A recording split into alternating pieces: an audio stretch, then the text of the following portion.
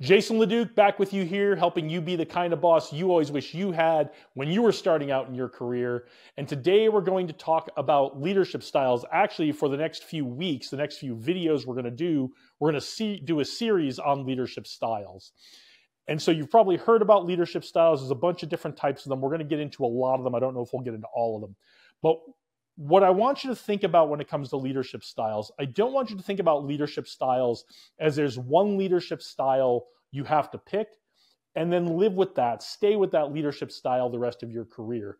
Even though we call them leadership styles, I'd like you to think about these as different approaches to leadership, different tactics, different techniques you use in leadership, depending on what is going on. And so that's kind of going to be the theme as we go through the next few weeks of educational videos is don't get boxed into one leadership style. Think about how you can use them in your own individual personal leadership style and do the right thing in the right situation. So today, just to get it out of the way, we're going to talk about the authoritative leadership style. And now the authoritative leadership style is very much the old school, I tell you what to do and you do it leadership style. Now, a lot of people don't like this style because, let's be honest, a lot of people don't like getting told what to do and ordered around every day. But the authoritative leadership style gets a bad rap, and there are some times where it's appropriate. When your team doesn't have a lot of skill or experience and needs to be told exactly what to do to get something done, that's a good time for the authoritative leadership style.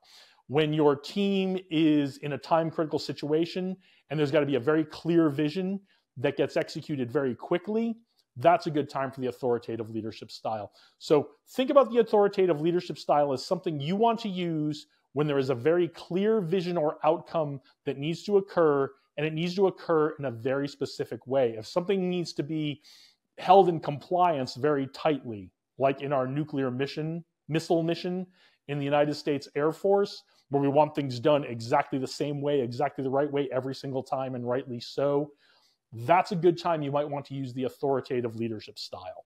Remember, authoritative leadership style is about clear vision and clear, almost perfect execution where there's no doubt, no room for error.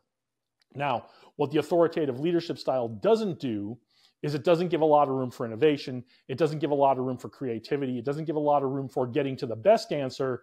It's just getting to the answer that the boss came up with. And sometimes that's okay. I'll give you an example of when I was deployed to Iraq. We were walking over, my team and I, we were walking over to the U.S. Embassy across the street from our forward operating base. We were walking over there for dinner because they had a much better chow hall than we did. And we were walking over and the incoming rocket attack sirens went off. And so when those sirens go off, the first thing you want to do is go around and look for a shelter to get into and get to that shelter immediately. So there were a group of us kind of walking, joking around as we were walking over to the chow hall, and we were walking ahead, and one of our guys was behind. I think he was texting on his phone or something like that. And he was behind, and so about 10 or 20 paces. So we heard the sirens, we all looked up, and we started looking around for shelters. Well, Donnie, who is 10 or 20 paces behind us, he had a much clearer picture of the world around us and saw which was the closest shelter and which one we should go to. And he said, that one, go. And so we did. So we didn't stand around discussing what's the best leadership style to use here. What do we all think the best course of action is? How do we think we can do this in an innovative way?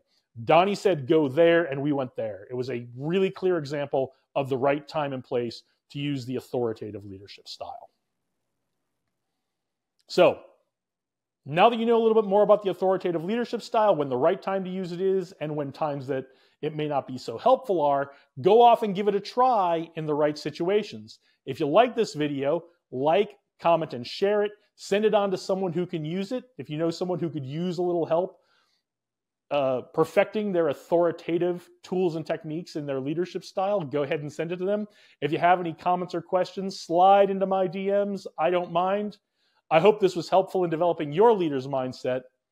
Onward and upward.